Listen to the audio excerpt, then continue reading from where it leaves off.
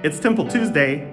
I'm Joey and I'm here at the Community of Christ Temple in Independence, Missouri. And today we continue our journey up the worshiper's path toward the temple sanctuary. Now, as you walk through this beautiful etched glass piece of artwork, this entryway that reminds us of the experience of a 14-year-old boy who, filled with questions, goes out in the woods to pray, looking for answers, and there has an encounter with the divine, with the living God. And immediately we are drawn to this second piece of artwork, another example that takes us back even further and connects us in deeper ways to the origins of our understanding of a living God that is looking for us, humanity, to come and participate in God's work.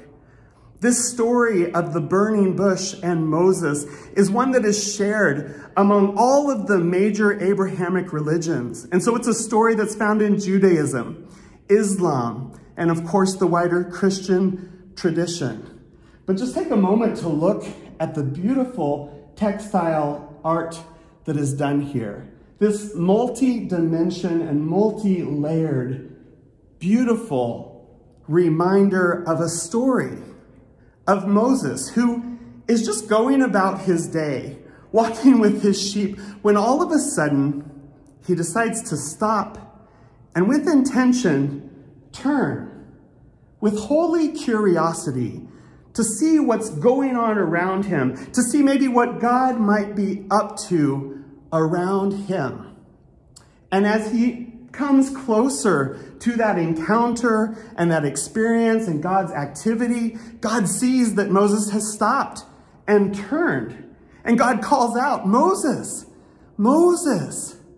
And as Moses begins to approach, it becomes quite evident that Moses is standing on holy ground. I love this piece of artwork being the very first thing we see before we have to intentionally, here in the temple, turn and with intention walk toward the encounter that we are expecting to have when we come into this holy space.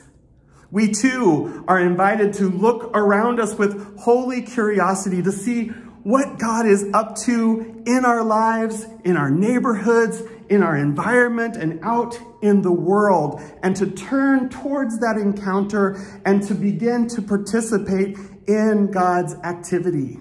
It also takes us back to the Israelites and a people that were enslaved, in bondage, oppressed.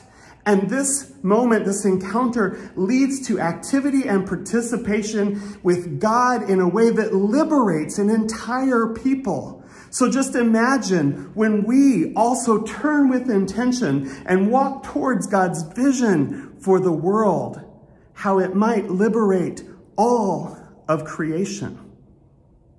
So here is your challenge today.